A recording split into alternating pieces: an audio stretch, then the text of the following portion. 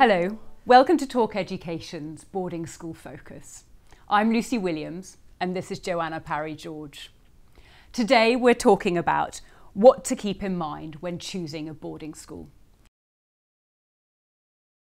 So Joanna, I'd love to start by looking at co-ed or single sex. Which actually I would tie that up into the second point we're going to talk about, the admissions. Yeah, good idea. But key thing obviously is what environment would your child thrive in? Would it be a single sex environment or a co-educational environment?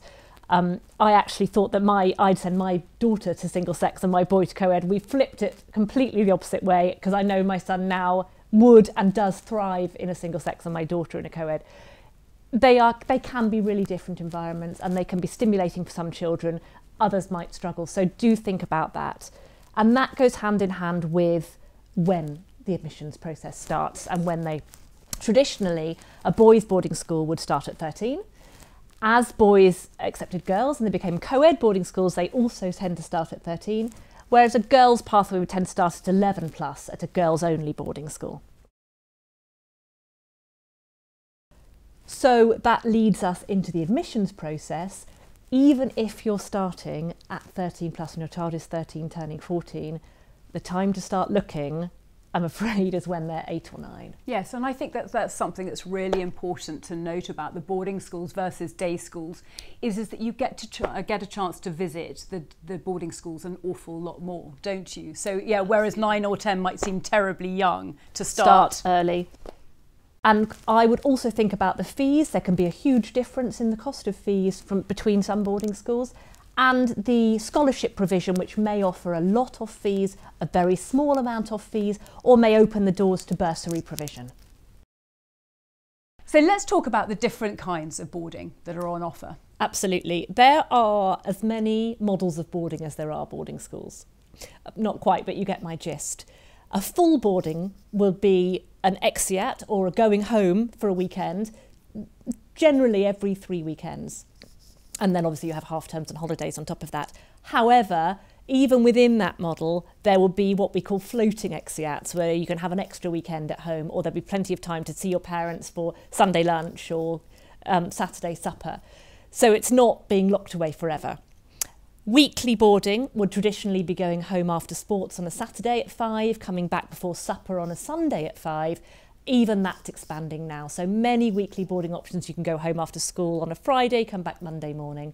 And then on top of that, flexi options, which might be boarding every Wednesday and Thursday or every Monday. And then what I call B&B boarding or occasional boarding, which would be that you can stay after a play rehearsal or a disco on a Saturday night. So it's a really important question to ask when you visit the schools to really get under the skin of what the structure is. And also, how is boarding structured? Is it in houses? Look at the houses.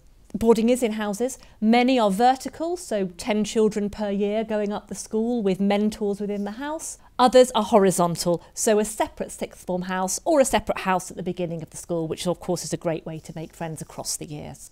So it's choosing what suits your child, isn't it? Choosing where they might thrive. Yeah. And then the key thing to think about is weekends. How full is it on weekends, especially if you live further away? What's the structures like? What's on offer? How many children are there? So you talked about the different kinds of boarding, but what about where the school's sort of located? Does that have a bearing, and how far away should we be Absolutely. from our children? Well, there's no right or wrong answer. Some schools are in the middle of towns or cities. Will the children thrive having access to the town and being able to go out and use facilities? Others are on a campus, everything's in one place. Is that better for your child? Distance, some schools, parents come from 2, 3, 4 hours away, from London up to Scotland, from overseas, which can make for more of a community feel sometimes at that school on weekends. Others have a much more localised radius of parents who'll be travelling from half an hour. Neither is right or wrong, but do think about going to visit, going to pick up for a weekly boarding, going to watch a match. If it's a 2-hour round trip, a 2-hour each way, it's a 4-hour round trip. How doable is that? On the flip side, going to watch a rugby match on a Saturday afternoon peters out after the first year or so. Think about transport.